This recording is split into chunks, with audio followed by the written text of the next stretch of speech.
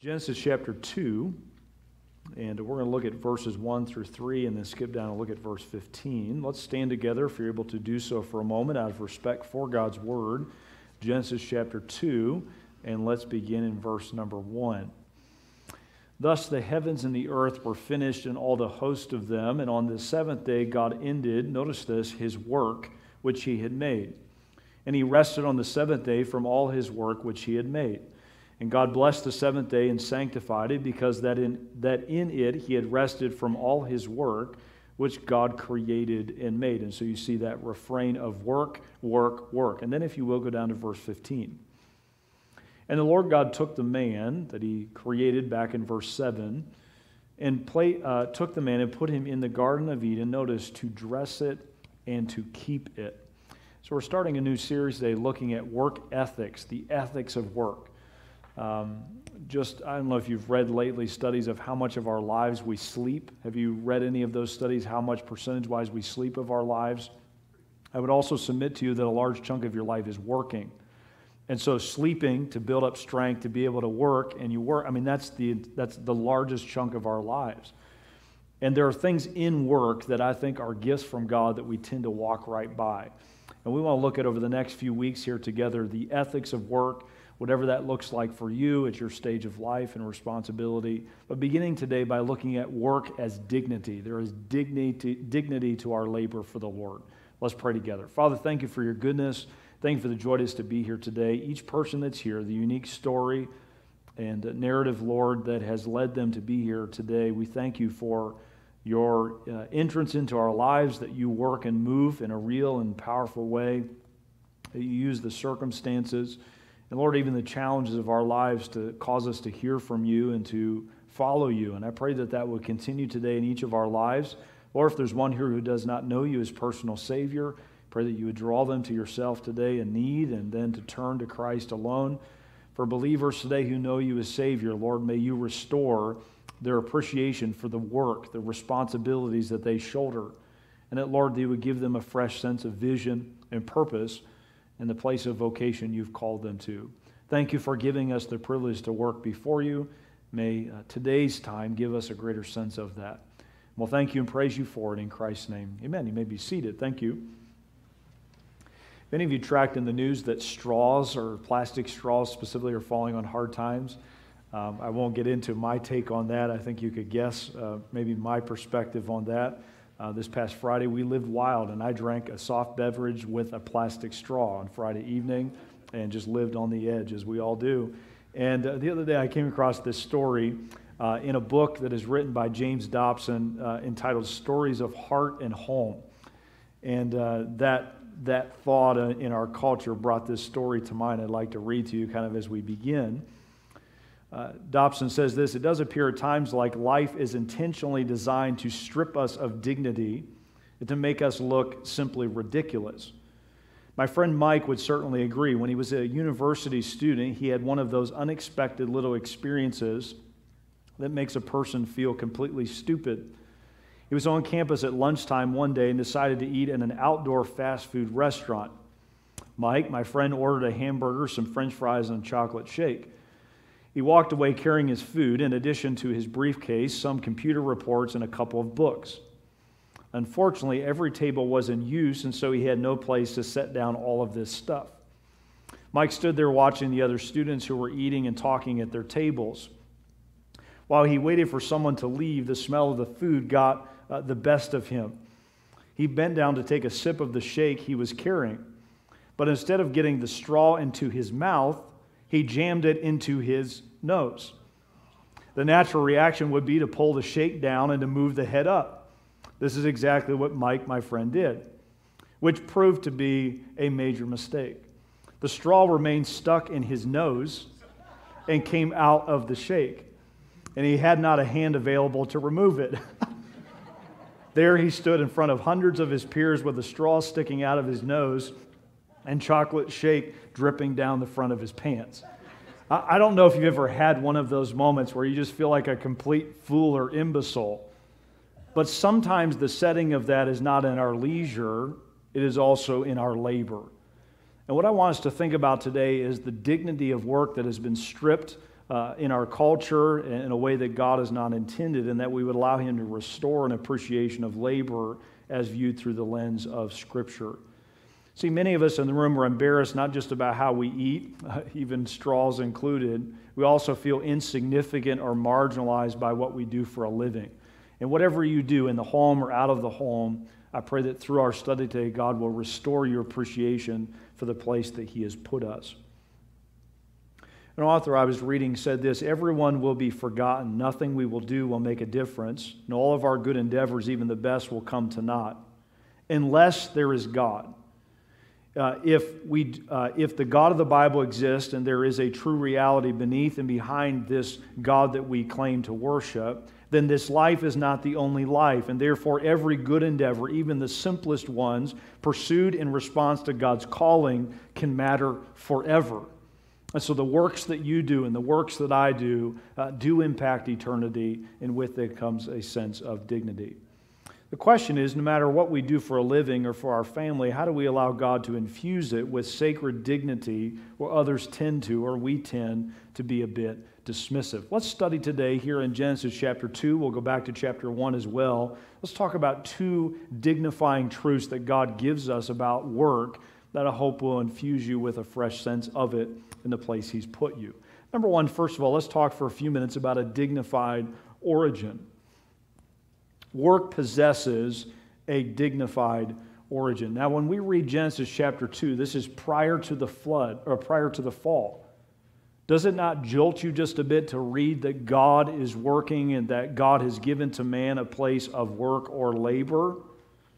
In the garden, work was a blessing. It was not a part of the curse. It was not the result of brokenness. It was a place of blessing. It was a place that God purposely put man. And this week we'll talk about it in our small groups, but work is a basic human need. It's as basic as our need for food, our need for beauty, our need for rest, our need for friendship, and the list goes on. It's something that we desperately crave and need, and God fills our life as we see here in the text. All right, let's talk about a few ways we see work is dignified as we consider its origins.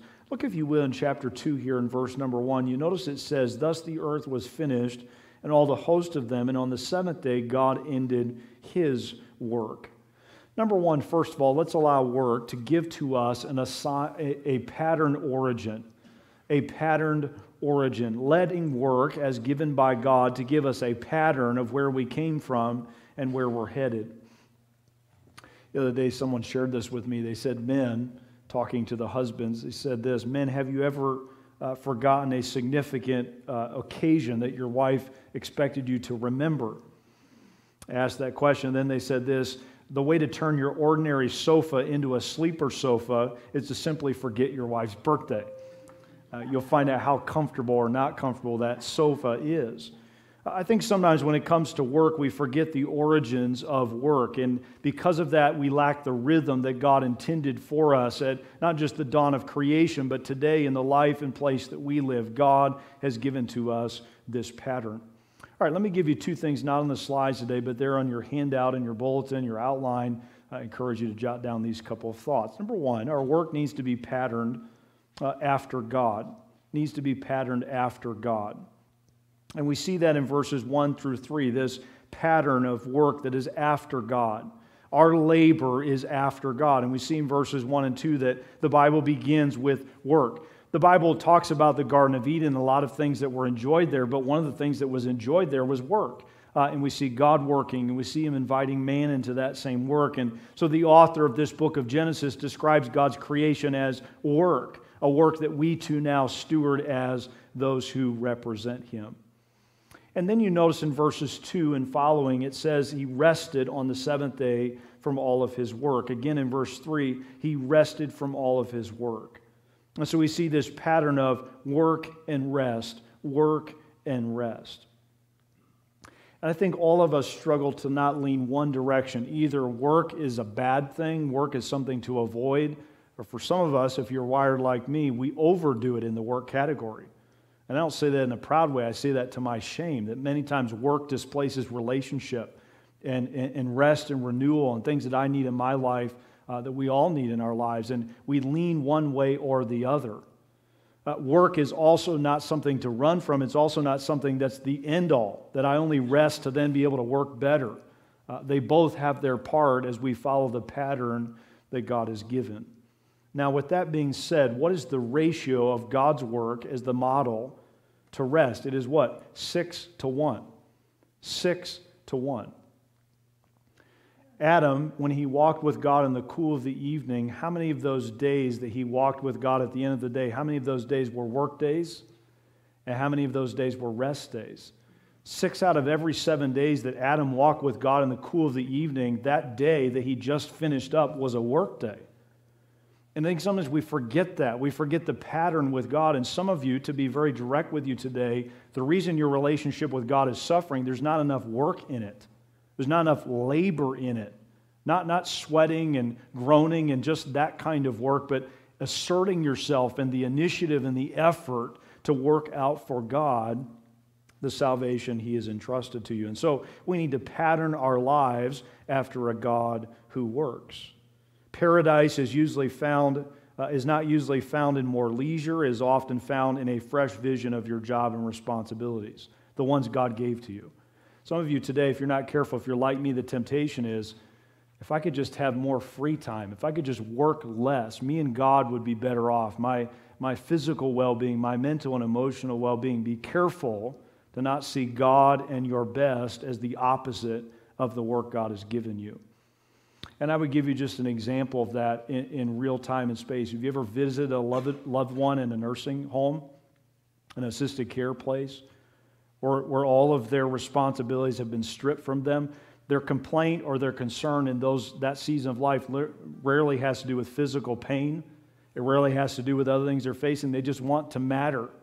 They want to be a contributor. They want to do something. Don't buy the lie today, you need less to do. Maybe it's a fresh vision of the work God established with His own example and that He has entrusted to your care. To be fully human means we work. To be everything God created us to be and that He Himself is requires us to labor for the Lord. All right, secondly, go back to chapter 1 for just a moment and notice the last verse that prefaces the beginning of chapter 2, verse 31. And we see a second aspect of this work. So it's patterned after God and after His work. That's our model. Number 2, look at verse 31 back in chapter 1. And God saw everything that He had made as He worked out His creative purposes and intentions. And behold, notice this phrase, it was very good. And the evening and the morning were the 6th day. Number 2, jot this down. Not only should our work be patterned after God, number 2, patterned after delight. Patterned after delight. Notice that God not only works, but He takes delight in what He has done. He takes delight in what He has done.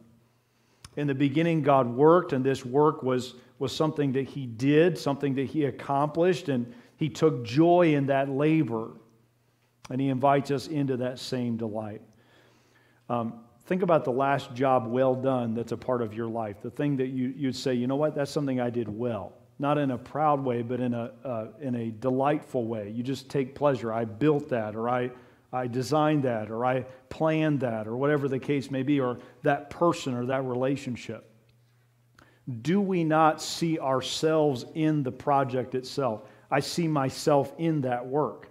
I'm identified with that work, and there's a joy that comes from laboring for God. We're patterned after delight. God saw what He had made, He delighted in it, and He said, it is very good. Could today the lack of dignity in your work be less to do with what you do for a living and more about how you do it and how you could do it in a way that would bring honor and glory and delight not only to God, but to you as you're faithful in the areas He has given? Some of the businessmen in the room, some of those that work in different areas, some of the stay-at-home moms, the things that you do, draw delight from those as you do those before the Lord in the way that He intended. And yes, I'll concede to you, the curse has made our labor rather tough at times. Work is not always fun. We know that. But He is required and desires of us that work still bring delight in our relationship with God and in our relationship with others. All right, go down to verse 15 in chapter 2. And let's spend a moment here as well. A second way in which work helps us is we understand its origins, and not allowing culture to define work and what it should be or not be, but allowing the Word of God to do that. Look at verse number 15. And the Lord God took the man and put him, notice this, he put him into the Garden of Eden. Here's now the intention, to dress it and to keep it. Number 2, allow work, as God defines, not only to give you a pattern, but also an assignment. Allow work to give you an assigned origin. We see in Genesis not only God working, but also commissioning others to work on His behalf. I may give you 2 things as it relates to this assignment from God that we see referenced. Number 1, jot this down, assigned to manage. Assigned to manage. We see God assigning man to manage the garden that He had made. He uses the words to dress it and to keep it. One of the things that I have been impressed by lately in my life is God not only started everything, and He's responsible for that. We would say God made the world. God made everything in it, made everyone who is in it. But God also still is working, but He has chosen to work through us. He has assigned us to do things for Him and as His representative to others. And so our work is not something we choose arbitrarily. It is assigned to us by God. He gifts us. He calls us. He strengthens us to reach our full potential as we work out His will in our lives. He works through us. And so here would be the thought today. I don't know what you do for a living. If you feel like, hey man, I've got the job or I've got the career going, or you could take it or leave it, what you have for a job, or maybe you despise what you do, or maybe you're looking for work and you're struggling with your theology and your understanding of work. But may I just say today that I believe the dignity of our work comes not from what we do, the task itself, but from whom we've received that assignment. Some of you today, the job that you have is not perfect, and there are a lot of things that concern you about it. But I hope today you sense God gave you that job, that God's working in the midst of that place of employment you have, and He has a purpose for that. Hold your place there in Genesis. Would you go to Colossians for just a moment? Let's bring this into the New Testament setting as we consider the who of our work. Who gave you the job you have? Who's guiding and using you and positioning you uniquely to be a testimony for Him in the workplace He has placed you? Colossians chapter 3, and let's look at verse 22. Some of you today, you're retired or you're at a different phase of life. You're stay-at-home mom with no children at home no longer, and you keep the house, but you're not maybe as actively involved in certain aspects of labor. There's a place for you as well as you seek and anticipate answering to God for your labor. Colossians 3, look if you would, verse 22. Servants, Paul says, obey in all things your masters according to the flesh, not with eye service as men pleasers, but in singleness of heart, fearing God. And whatsoever you do, do it heartily as unto the Lord, and not unto men. Why would we do that? Knowing that of the Lord ye shall receive the reward of the inheritance, for ye serve the Lord Christ. But he that doeth wrong shall receive for the wrong which he hath done, and there is no respect of persons. Did you notice that last phrase? The last phrase, there's no respect of persons. We are to answer to God not for what we did, but how we did it. If God gave us an assignment, whatever that was, wherever that was, if we are faithful to that, God will honor and reward. And so our consideration of work needs to be who has assigned it. Just a sidebar. Do you know that God has you in His will today? Are you doing the job He has given you? Are you living out your retirement years in the way God would have you to? Are you doing it His way? Our labor, our work, our stewardship of time and space must be with that in mind. And so even in our fallen world, we're still in God's garden, and one day we'll answer for how we've managed our portion of it. The garden is not as glorious as it was in Genesis chapter 1 and 2, but it's still His garden. And someday what we've done with our little chunk of it will be either a source of joy or a source of regret. All right, go back to Genesis chapter 1 now, and let's look at verse 28. And there's a second aspect of this assignment. Work has been given to us by God. This is not something we've contrived to try to keep the wheels of economy going, and man generated this idea of going to work and going to a job and laboring. This is God's idea. Go back to verse 28, and here would be why God gave to man the responsibility and blessing of work. And God blessed them, Genesis chapter 1, look if you would, verse 28. And God said unto them, this is God now speaking, be fruitful and multiply and replenish the earth. Notice this next phrase, and subdue it, and have dominion over the fish of the sea, over the fowl of the air, over every living thing that moveth upon the earth. Number 2, jot this down. Not only are we assigned to manage, number 2, we are assigned to subdue. Assigned to subdue. The other day, my wife and I were working on some projects at the house, and I was holding something, so it's not like I'm always telling my wife to go get me something, make me a sandwich or whatever some of you whatever men do. But she went and got a drill for me. I was holding something, and she brought it back to me. She's like throttled it a couple times. Wah, wah, and then she handed me the drill. And the other day, that brought back a thought. Someone said, men cannot use a cordless drill without revving it up first. It's just like, I just want to show you, babe. And same thing with with a car, revving the engine. This is under me. I'm over this. Look at the power that I've harnessed. Maybe not with the cordless drill that I own, but with some of the bigger things in life. This idea of subduing. I'm on top of this. I'm dominating this. I'm in control of this.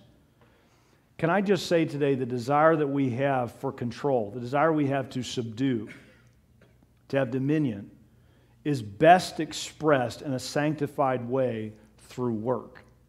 And so the way that we subdue our world is not by talking about it or supposing about it. We do so through our labor. We subdue the field. We subdue the resistance at work. We overcome the challenges. We problem solve. The work is the way in which we subdue this world. And so the word subdue here indicates that all God has made is good, and the way that we are able to unlock all of its potential is through our labor. Think about this. Much of the world God left unlocked, if you will, but untapped as far as where it could go. Think about all the modern conveniences we enjoy, much of the things that others have worked to develop. Technology, tools. Those are ways that man is unlocking, continues to unlock the ever-expanding potential of creation. It's all been embedded there from the beginning of time, but through our work, we're subduing it, we're learning it, we're overcoming it. At times, folks manipulate that, but it's our God-given calling to subdue this world. And what work does is it allows us to tap out the full potential of what God has blessed us with. It's embedded in creation. Work brings it out. And one of the convicting things, takeaways, as I was considering our series and even our study today was, do you ever feel like you're not so much living in dominion? It's like the world's on top of you. I'm under all of these circumstances. I'm being dominated by all of these things, and some of those we can't control. But where's the dominion? Where's the subduing kind of believer? Maybe it's our apathy. Maybe it's our lack of labor and work that at least contributes to that sensation. God has given you everything you need to live in light of His will. And He's chosen to use your labor to be a part of that process. The other day I was reading a story of a young American student who had visited a museum that was ascribing greatness and remembering the influence of Beethoven. The young American student became fascinated specifically with a piano that was on display that Beethoven had used to comprise and compose some of his greatest works of all time. She watched for a few minutes, and then she asked the museum guard next to her, standing in front of this display, this piano, if she could play a few bars on it, and she accompanied her request to play it with a rather lavish tip. And so the guard agreed to let her go across the barrier and sit down and play a few bars on the piano. And when she got done, she walked back out. She played a few notes of the Moonlight Sonata and came back across the barrier. And as she was leaving, she said to the guard, quote, "I suppose all the great pianists who have come here want to play on that piano." Guard paused for a minute and began to list some of the famous pianists that had visited the display. And he mentioned one specifically. He said that a few years ago he had one of the most world-renowned pianists of that time. And he said he wasn't worthy to even touch the piano. Wasn't even worthy to touch it. Young careless student wanted to take a run at the piano, but the one who revered it didn't feel worthy to touch it. Where's our view of work that's not so calloused and so flippant? God worked. We get to work. Tomorrow morning when you wake up, I heard the other day someone was talking about Friday the 13th. They said, well, Friday the 13th, that's not as bad as Monday, whatever the date is. We dread Mondays. Monday ought to be a day to step into with all of its challenges with a sense of awe. God, you've given me a body and a mind and a heart, and whatever limited way I can do a work for you, help me to see it from that perspective. There ought to be a dignity in our work as we consider its origin. Work was a key part and privilege in paradise. And I would just say, if we were to blame something for the world we live in, there are a lot of sources of the challenges we face. But one of the things we've lost that was in the garden that we need to desperately return to is a healthy value of labor. All right, number 2, let's go back to chapter 1 now in verse 26. And let's look at the second way in which God, through His Word, here early on in Genesis, elevates work as something that is dignified if we view it from His perspective. Go back to verse 26. And God said, let us make man in our image after our likeness, let them have dominion over the fish of the sea, over the fowl of the air, over the cattle, over the earth, over all the earth, and over every creeping thing that creepeth upon the earth. Number 2, secondly, God gives to us not only a dignified origin of work, but number 2, a dignified profile. A dignified profile. The New Testament was written during, obviously not the Old Testament, but the New Testament was written during the height of the Greek culture. And the Greeks believed also that the gods, their gods that they worshipped, had made human beings to do work, that was part of the design. But here's the difference between Greek theology and biblical theology. They saw that as a demeaning thing.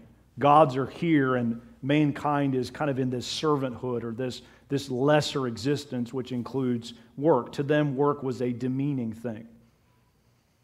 An article I was reading the other day said this Greek attitude toward work and its place in human life was largely preserved in both the practice and thought of the Christian church throughout the centuries, and still holds a great deal of influence today in our culture.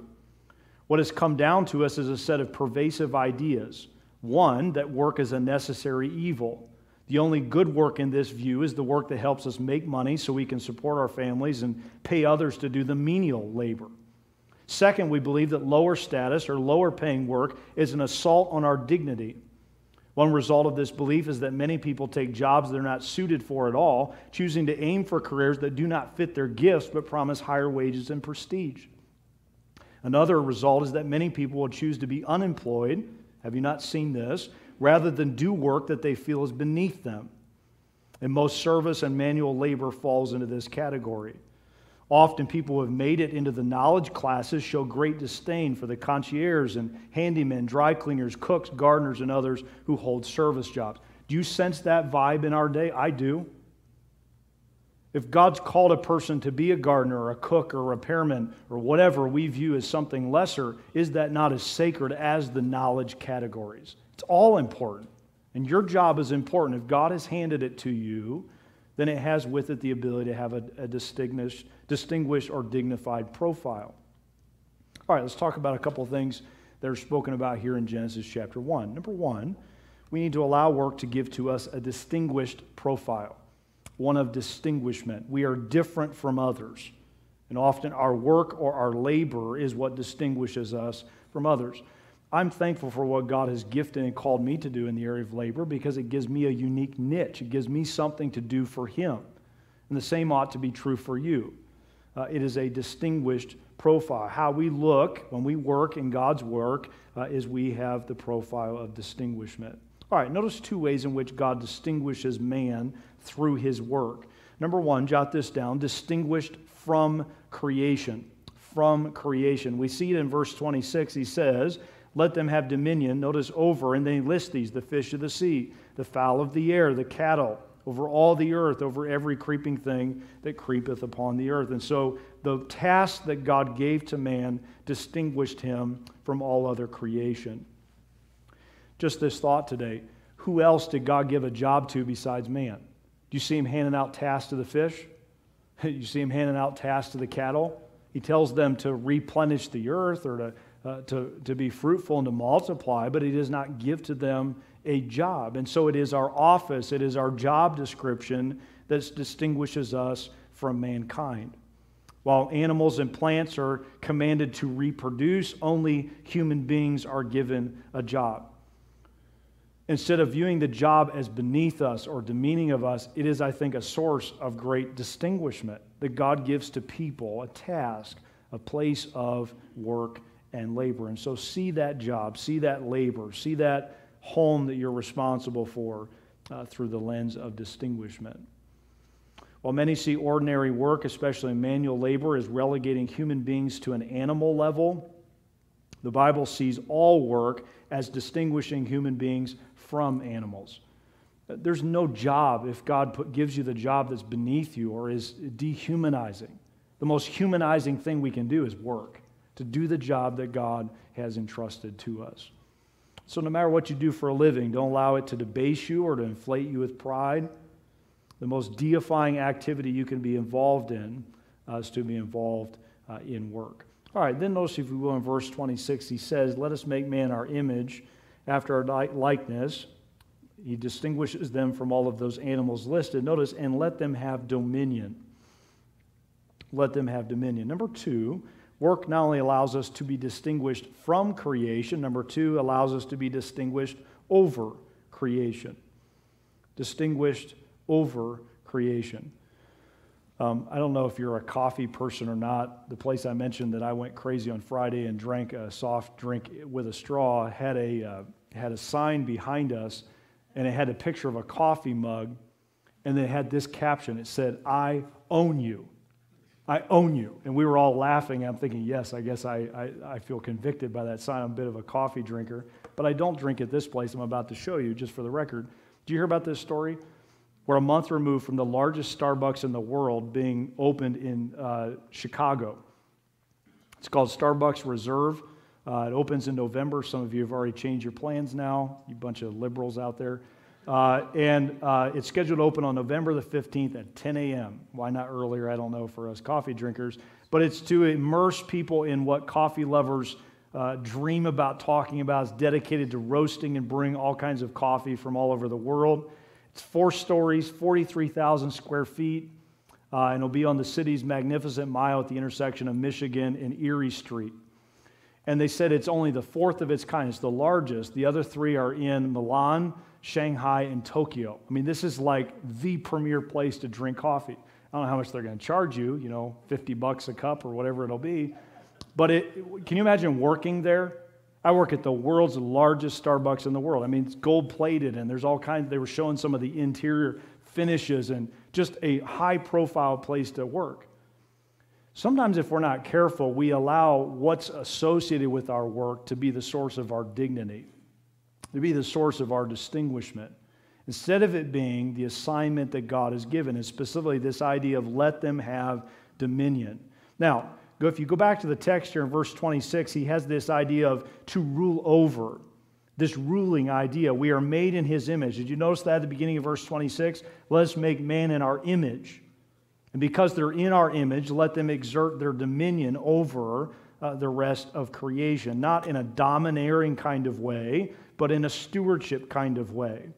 We are the vice regents. We are if you will, authorities with God over his creation.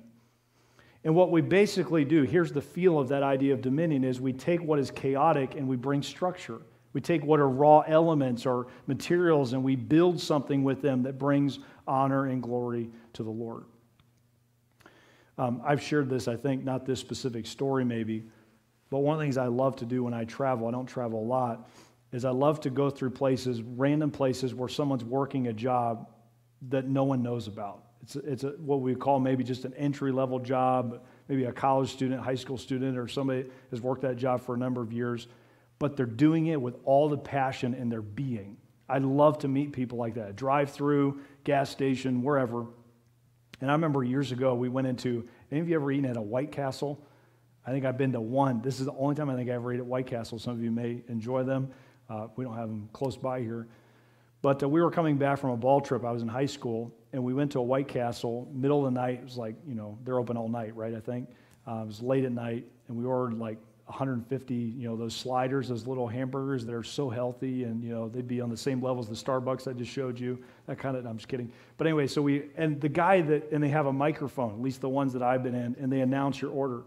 And this guy, I can't remember his name, he had his badge on his left chest there, and he just started calling out orders, and he always would say at the time you could get cinnamon rolls, which I'm sure were equally healthy to the sliders, and he would always end with, he'd say, I got, Tom's order, and here's what he'd list the things, and they'd say, and a cinnamon roll. He'd always end with, and a cinnamon roll. He would just roll that in at the end, and we would just wait for him to say that, and then cheer, as high school students. He just had passion. Where's the passion in the work God's called us to? And if you're not in a place you can have that passion, maybe something needs to be reconsidered. God wants us to be His representatives. And we are distinguished over creation. I get to work in this job. I get to work for God in this area. And here would be the thought. Do you view your job as actively participating with God to do something in that area of employment? You're a partner with Him. You're working on His behalf. Not dominion for your own agenda, but your dominion for His glory and honor. And could the lack of feeling dominion in your life be less about changing your job and more about changing your attitude, changing your view of where God has you, and viewing it through the lens of God's Word? All right, secondly, go to verse 26 again, and if you will, notice he says this at the beginning of verse 26, and God said, let us make man in our image. Make man in our image. Number two, allow work to give you a sacred profile. Allow work to give to you not only a distinguished profile, man, look at that guy doing his work, he's distinguished, but more importantly, that it gives to you a sacred profile, one of eternal significance.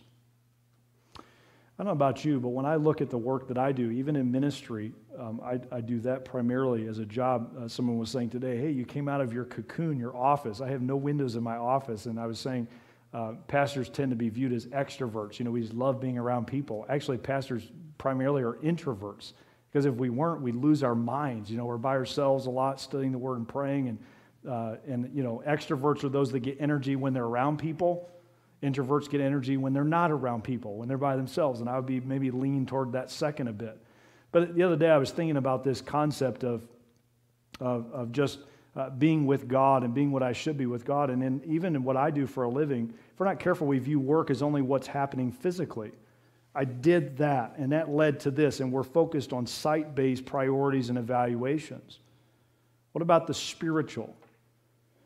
Could you today, if I were to ask you, let's pause for a minute, and I point to you and say, tell me what God is doing through your employment, what God's doing through your work, what God's doing through your day-to-day schedule. Do you have things to list? God's using this to accomplish this. Or at least I'm trusting Him, He's going to use it for this. There needs to be those connections made, and if they're not, that's unsustainable. Allow work to give to you a sacred profile. A few months ago, I was on the road, and I was listening to several podcasts, and I was listening to an interview between one of the founders, I can't pronounce his name because he's not from the U.S., one of the founders of the Ritz-Carlton hotel company. And I've heard this reference before, but he quoted it and referenced it in an interview. And he said they built their company, the Ritz-Carlton, which is not your Motel 8 option, if you follow my drift on that, if you've ever been in one or driven by one. But he said the motto of the Ritz-Carlton Hotel Company is this. Here it is. We are ladies and gentlemen serving ladies and gentlemen. That's a powerful statement, because in the hotel industry, often those at the front desk or those cleaning the rooms or those doing whatever are seen as lesser. The bellhop, the guy manning the elevator, the guy manning the door. We are ladies and gentlemen serving ladies and gentlemen. That ought to be the spirit of our labor. There's a dignity there. Not because of me and what I'm doing, but the God who assigned it to me. And if it's at the door, if it's on the elevator, if it's something more from some people's perspective, we are ladies and gentlemen serving ladies and gentlemen. That needs to be the motto and the feel of our ministry for the Lord. How do we get that? Because I don't know about you, some of the things you're going to do this week don't feel real godlike and real dignified and real sacred when you do them. I may give you two things found here quickly in the text. Number one, sacred in representation. Sacred, our work is sacred in its representation. We are in His image. We are after His likeness, and we are no we are never more like God than when we are working. Work has a dignity because it's something that God does. Because we do it in His place, we are His representatives. He's not still doing what we see later in the text. Man is doing that as His representative. And so work has dignity because it's something God does and something that we do in His place. Someone said this, if God came into the world, what would He be like? If God came into the world, what would He be like? For the ancient Greeks, He might have been a philosopher king. The ancient Romans might have looked for a just and noble statesman. But how does the God of the Hebrews come into the world? As a what? A carpenter. God came in with that kind of a profile. And you think you got a better profile you want to get going, you want to maintain, there's a dignity, there's a God-likeness when we labor in the area that God has given.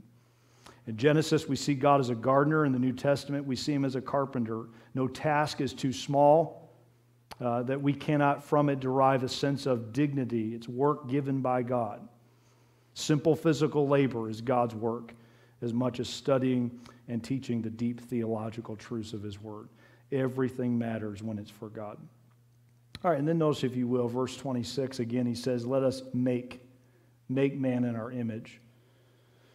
Verse 27, so God created man in His own image. In the image of God created He him. Male and female created He them. Go, if you will, to chapter 2 for just a moment in verse 7, and we see the nuts and bolts of how God made man. Verse 7 of Genesis 2, and the Lord God formed man of the dust of the ground and breathed into his nostrils the breath of life, and man became a living soul. That's what happened just prior to being assigned to the garden as a tender of that garden. Let us make man. Secondly, jot this down, not only is our work sacred in that it is a representation, number two, sacred intangibility. Sacred intangibility. The beauty of work is that it allows us to tangibly serve God. You and I could say, I want to please God. I want to do something for God. And I will assure you, to do that properly will always involve labor. It will always involve work. It gives us a means to tangibly show God, I love you. I want to serve you. I want to make a difference for you. What a beautiful gift from God. Sacred in that it is tangible. Speaking of my office, I was in there working on some of what we're studying today, and a couple of our ladies walked by, Miss Becca, who cleans some in our building, and Miss Lori, who cleans in our nursery. And I was writing this sermon or working on this, right? And they both said, hi, Pastor, and then went to do their thing cleaning.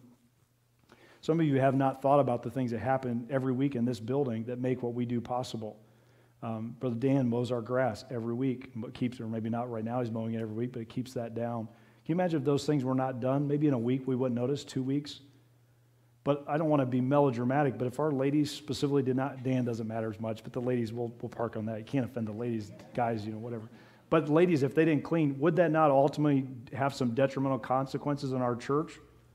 I mean, let's talk about mold. Let's talk about bacteria. Let's talk about things that ultimately will kill us, all right? So now, there we go. That's maybe a bit melodramatic there. But those things matter, don't they? Wiping a surface 1 week, not a big deal. But the critical mass, when that reaches critical mass, everything we do is important. Our work matters. It impacts lives. It changes ultimately eternal destinies as we are faithful or unfaithful to the work that God has given. And so, quote, menial work is still work that matters. It matters because it impacts others. And so there's a dignity to our work in that it gives us a way to be tangible in our faithfulness to the Lord. All work has dignity because it reflects God's image in us, and also because the material creation we are called to care for still possesses remnants of God's goodness. Did you notice that? We read that in verse 31 a moment ago. He looked at it and said it was very good. That has morality connected to it. And so our stewardship of this good creation, it matters before the Lord. I was reading something the other day. The author was talking about how we view the material world versus other religions. Now, just for those of you maybe that think a bit more on this will give you something to chew on. The author said this, according to the Bible, this world is the forerunner of the new heavens and new earth, which will be purified, restored, and enhanced at the renewal of all things. And he said this, no other religion envisions matter and spirit living together in integrity forever. And so birds flying and oceans roaring and people eating and walking and loving are permanently good things. They're good things. And so how we manage them right now matters. It is of eternal significance. The believer cannot look down on labor because it involves the material world. Maybe your job is more what we would consider hands-on or blue collar. That job is significant. Listen, you touch more stuff and don't talk as much as some of the white collar folks maybe in the room. You're touching stuff God made. Nothing's neutral. Nothing's static. Nothing is in between good or bad. It all matters. And so how we manage that matters to the Lord. Be faithful to view it from that perspective. All right, let's end today by going to John chapter 5. Would you go there for a few moments as we kind of begin to bring this to application today? John chapter 5, Christ speaks of work several times in his teachings, but this verse specifically, this text is profound in what it indicates of our God. John chapter 5, and we're going to look at verse number 17. John chapter 5 and verse 17. John chapter 5 and verse 17. And as you're turning there, there was an interesting story in the news about a week and a half ago about a lady in Czechoslovakia, a Czech woman. The article said, when a helicopter rushed an unconscious Czech woman who had suffered a severe stroke to the hospital in April, her chances of survival were slim. And those of the baby she had carried in her womb for 15 weeks, little better. And yet on August 15th, against all odds, a healthy baby girl was born by cesarean section, weighing 4.7 pounds and measuring 16.5 inches. To her, notice this, brain-dead mother, setting a new record in the process. It said the 117 days that she had been kept alive in the womb, a process fraught with all kinds of potential complications, were believed to be a record for the longest artificially sustained pregnancy in a brain-dead mother. And so, all hope was lost, and yet they tried, and look at what happened. And the article was talking about the logistics of that, and most of you that have medical background would be able to weigh in on more specifics, but they said they put the 27-year-old woman on artificial life support to keep the pregnancy going, and even regularly moved her legs to simulate walking to help the child's growth. I found that interesting. After delivering the 34th week of gestation with the husband and other family members present, medical staff disconnected the mother's life support systems and allowed her to die. Now, here's the thought before we go to John 5. I think many times the reason our work doesn't matter, listen to me, is because we don't see who counts on it. Who, not what, who counts on it. Your work affects your relationship with God, or lack thereof. Your work affects everyone you know, everyone you impact. Some of you today, we're still benefiting and blessed by the work of the years that you've invested now in your retirement years and the ways that you give and sacrifice and invest. Our work affects others. And so the dignity of work is not found in the task or the title. It's seen in how it impacts our relationships and our responsibilities toward God and then toward others. Now, with that in mind, look here in John chapter 5. And let's begin back in verse 10 just for sake of context, because we're dealing with the rest day. The Sabbath also weaves into this. And the Jews said unto him that was cured, it is the Sabbath day, it is not lawful for you to carry thy bed. You can't work today. And he answered them, he answered them, he that made me whole, the same said unto me, take up thy bed and walk. All right, so this is the man that Christ has healed. Then they ask him, what man is that which said unto thee, take up thy bed and walk? Notice he says, what man? And he that was healed wist not who it was, for Jesus had conveyed himself away, a multitude being in that place. Afterward Jesus findeth him in the temple and said unto him, behold, thou art made whole, sin no more, lest the worst thing come unto thee. And the man departed and told the Jews that it was Jesus which had made him whole, and therefore did the Jews persecute Jesus and sought to slay him, because he had done these things on the Sabbath day. Now notice verse 17. But Jesus answered them, my Father worketh hereto, and I work. My Father worketh hereto, and I work. God rested on the seventh day, did he not? But can I just remind you, God has been working ever since. God's still working. Who's building the mansion? Who's building the room in the Father's house for you and I today? It's God. He's working. He's enlisting others to enter into his labor. God is working. And Jesus said, just as God has continued to do what he does, he sustains the universe. The universe isn't just happening, God's working. Life, your lungs, everything happening and working is because he first is working. And Jesus said in response to that, I too work. And my question to you today is this. Jesus said that, my Father worketh here too. Can you say also, and I work? And I work.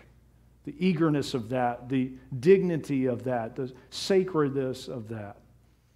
And if God is not too good to work, and if Jesus Christ, who also is God, is not too good to work, then neither are you and neither am I. And so to be like Christ means we abandon these man-made rules of the Sabbath, and instead we see dignity in work, and we enlist in it with all of our being. All right, let me show you this quote, and we'll be done today. Here it is. I love this statement. What is the Christian understanding of work? One author said, it is that work is not primarily a thing one does to live, but the thing one lives to do. That includes all of us then. We're still alive. We have a place to work. It is, or should be, the full expression of the worker's faculties. And then I love this part of the statement. The medium in which he offers himself to God. Is that your Monday morning? Is that your Friday afternoon? Is that your mindset if you work the weekends, that you're offering, that your job is a means to offer yourself fully to God? Or do you view it the way the world views it? Got to keep the boss happy. Got to pay the bills. Got to go through the motions. My prayer for you is that work will become something more dignified with the Lord's help. Here's the question, and we're done. Will you allow God to dignify your work with his biblically revealed origin? Work is God's idea. Will you see it as a good thing, a blessed thing? And number two, will you allow him to restore and dignify your work with a biblically revealed profile? Wouldn't it be neat if tomorrow when you go to work or this week, whatever you do, no matter how others view it, that you have a sense that this is significant? It'll change the conversations you have. It'll change how you process the stresses and the challenges in the workplace you're at. See it the way God sees it. Let him give you dignity. Let's pray. Father, thank you for your word today.